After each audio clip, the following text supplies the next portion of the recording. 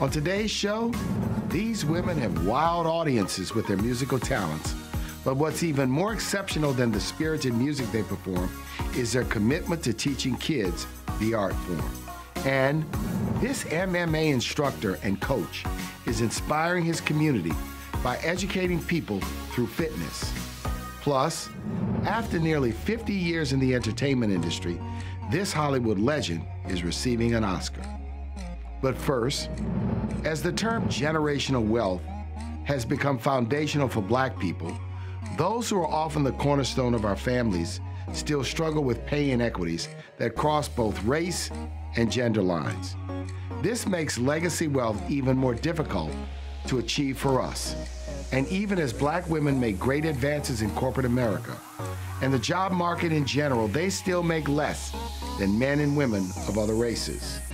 We talked to a leader of a Washington, D.C. think tank who gets to the crux of the matter, as well as a woman who says her battle to get equal pay has landed her in court.